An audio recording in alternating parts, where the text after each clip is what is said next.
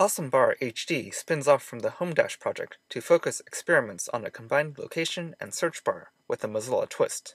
This means placing you as a user first, and respecting your privacy, so unlike other browsers, the combined input will not send every letter you type to a remote server. Instead, when you browse to a previously visited page, Firefox will only look through its local history without any network activity. The results come back in an order that looks at both how frequently and how recently you've been to the pages, in addition to some adaptive learning for a bit of awesome.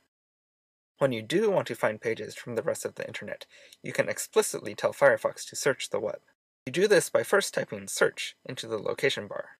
Alternatively, instead of clicking on Go to a website, you can save some typing by directly clicking Search the Web, and you're ready to search. Many websites today provide specialized searches that focus on a particular category, and Firefox can now quickly get you to those rich search results by showing categories directly in the location bar. Now you can click Books to find something to read, Movies to watch, or References to learn more about the open source browser made by a nonprofit organization.